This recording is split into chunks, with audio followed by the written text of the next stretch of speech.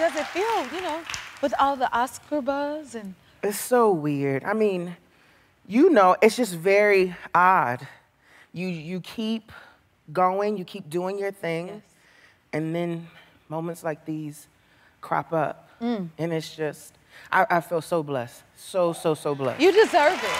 Thank you. You know, and your heart is in it, it's in your craft, and then people Yeah. see that and they acknowledge that. Yeah. Tell everyone about the movie. Yeah, so it's called The Holdovers, and that basically means like, you know, a Christmas break, The Holdover. And it's about, it takes place in 1969 and 1970, technically, because it's over the Christmas break. And it's about 3 people that end up coming together because they have to stay for over the break. So my character, Mary, is the head chef at the school. You see I said head chef, not a cook. I see that. Not a cook. Head chef. She runs it, okay? Yes, ma'am. So she's a head chef, she has to cook for them. And so it's 3 people that are going through different stages of pain and grief in their own way. And in a very beautiful and unexpected way, they're forced to be together. And they actually end up healing and working things out. It's really beautiful. My type of film all day long. Yeah. Where are you from? I'm from Philadelphia. You're from Philadelphia. And I see you had to get like a serious accent for your character. Yes. What accent was it? It was Boston, but to be clear, it was Boston in the 60s and 70s, and a black Boston dialect in the 60s and 70s. Because it's different. It's because different. like Time how zones. people talk now, Yep. like a Mark Wahlberg, for example, that's a different sound than, let's say, a person of color, and then definitely during that time period. So originally they were like, you know, it's fine, like Northeast, and I was like, no. We gotta come correct. We have to come correct. So I researched and researched, and I found this amazing man who I believe we've both worked with, Tom Jones. Tom Jones. See, they probably thinking Sir Tom Jones, not Sir Tom Jones, but the dialect coach, Tom Jones. Yes, I work with him on Respect. Yes. I work with him on Cats. I even work with him for the show at times. So yes. he's amazing. And he's amazing. Accents are very crucial to like characters and stuff like that. Yeah. So we go through all of these coaching sessions. So I want to hear like, yeah, you know, it just took the character to a whole nother level. I also loved him, I'm sure you did too, because of his musical background. Yes. And he loved the Lord. I'm just gonna say it. Yes, he does. So Tom is an angel. We love you, Tom. I know you're watching. So we just got in there and we really broke it down. He's so smart in the research, and he was like, this is close, but it could be better. And it's funny because he would actually reference you a lot. Wow. And he would be like, oh, you guys have a lot of similarities. And he was like, but don't rely on your gift. Push beyond that. Which I thought was so amazing. Please tell us, okay, how did you get started in showbiz?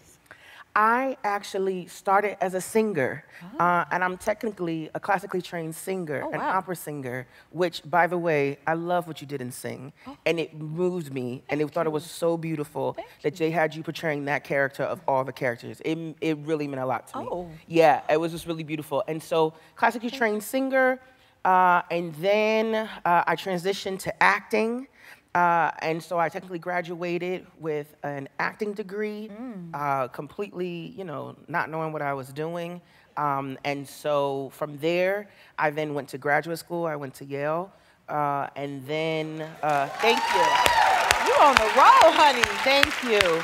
And so, yeah, I ended up becoming an actor, graduated from Yale.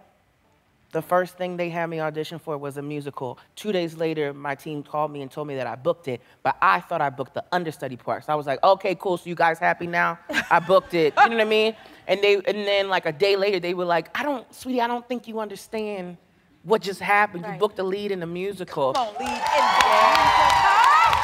musical. Ooh, tell us about Rustin, your other film project. Rustin, so it's Bayard Rustin, Netflix, George C. Wolfe, the amazing, guys, Colman Domingo.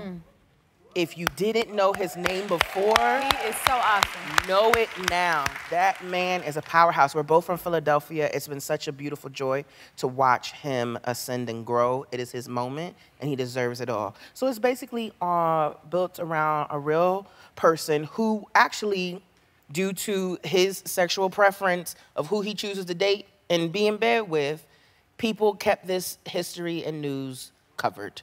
And so this man was influential, arguably the orchestrator of what we know as the March on Washington, and was basically MLK's right-hand man. But again, because he was gay, they decided to bury this history. And so you just have all these beautiful pioneers. You know, we know the MLK story, but we don't know this story. Right. And we don't know it from this perspective. And so many amazing actors that we love and revere are involved in this project. This is Michelle and Barack's project, so that's amazing too. And I play Mahalia Jackson. Wow, I've never seen that picture before. Oh my, it's so good. It feels like Mahalia. What was it like to sing as her? Well, you know, there's one thing to be a vocalist, there's another thing to portray a real person, and from a musical standpoint, get into, I call it their musical posture, right? Like your voice does certain things. I don't know if you experience it with Aretha, that like, yes, you can obviously sing all those notes and then some, but how she goes about making certain sounds. I noticed that like, she has a more covered, open sound, kind of more in the back of her throat to make these booming sounds, but she's not pushing. Where I would like, think that I had to just push, and belt it to the high heavens, but it was very controlled for her. It was an amazing, amazing experience. Mahalia was an artist that always was wafting in our house. My grandmother loved her, and it was always on. And what's interesting is, as I've continued to work more and more and wanting to produce and create my own things, I've made this little list of women that I want to portray, because I think in a way that's how I want to marry between the singing and the acting and come back to music in a certain way in which I would feel comfortable in. And it was a very private secret list. No one knows about this, like my own little journal, stuff underneath the pillow type of thing.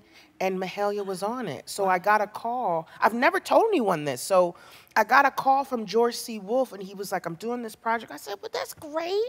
That's wonderful.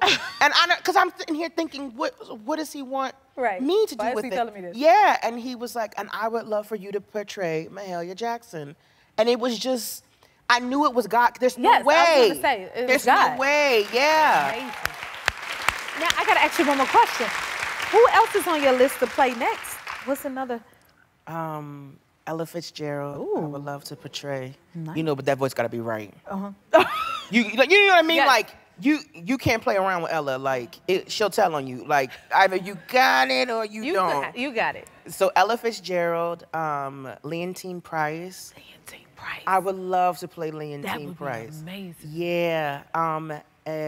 Pearl Bailey. Yeah. Well, we think you're amazing. Thank you. Congratulations on everything. I'm going to be looking forward to all of those projects. Will you come back again and see us? Absolutely. Oh, we love having you here so much. If you like this video, smash that like button and subscribe to the Jennifer Hudson Show YouTube channel. Check your local listings or visit jenniferhudsonshow.com to see when you can watch full episodes in your area. And don't forget to sign up for the newsletter.